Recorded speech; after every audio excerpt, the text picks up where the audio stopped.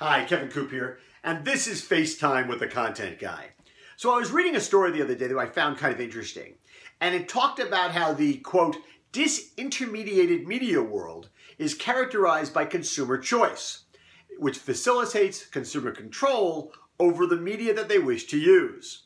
Now, it's interesting, that sounds like a lot like the argument that I've been making here on Morning Newsbeat for a long time, that as the source of product that consumers can consume becomes more varied, more diverse, it gives the consumer more control, not less control, over the product and where they're going to consume it.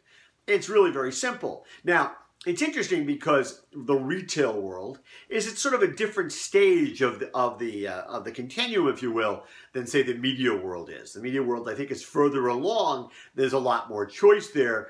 Clearly, we can all consume whatever the content happens to be in a lot of different ways from a lot of different kinds of venues. Which led me to the additional point that I found kind of interesting.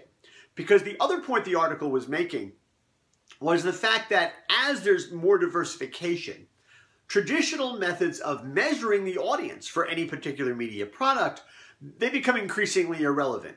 Because you just simply can't, you can't count on them the same way they used to. I mean, right, there used to be Nielsen families. They would figure out, who was watching what on TV when there were 3 channels, 6 channels, 60 channels.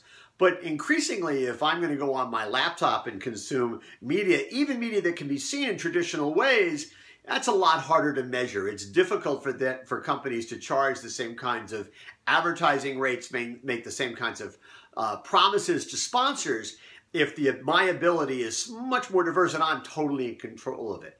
And there's really nothing that the traditional media can do anymore, which is why you see companies like CBS and ABC look into streaming networks that are going to have completely different content than on their traditional networks. They understand that they have to change their business model if they're going to survive. And the same thing is with retail, right?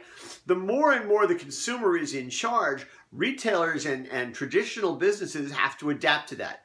Because if they don't adapt to it, what they face is growing irrelevance. And that's the wrong kind of growing if you're in business. And I think, traditionally I've come to this over a number of years. Companies have to retrofit not just the way they do business, but the way they think about business and the way they measure their successes and failures. You just can't do it the same old way anymore. I just think that's the way things happen to be.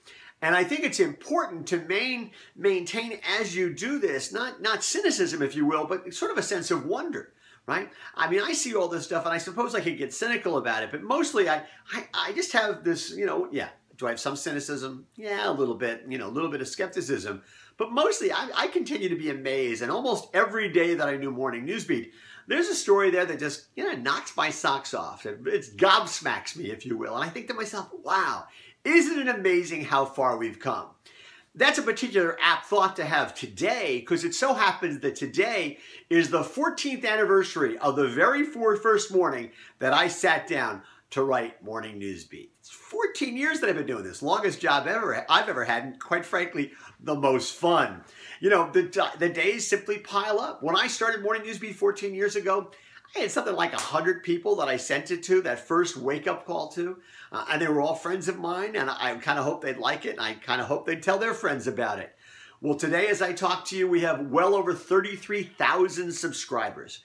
And I like to think that we make up this community of people, that we share ideas. Sometimes we argue, sometimes we debate, but mostly it's all about civilized discussion about really interesting ideas. Sometimes about the business, sometimes it's about the designated hitter, sometimes it's about beer and wine, and sometimes it's about who is the best captain really on Star Trek, Picard or Kirk. I tend to think Cisco, but that's just me.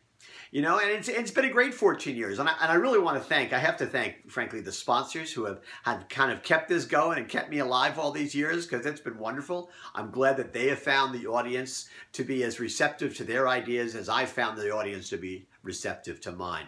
And I also want to thank you, because as the reader, if you didn't come and read Morning Newsbeat each day and tell your friends about it, we wouldn't grow, we wouldn't thrive, we all wouldn't be as much fun as I think we're all having, or at least that I'm having.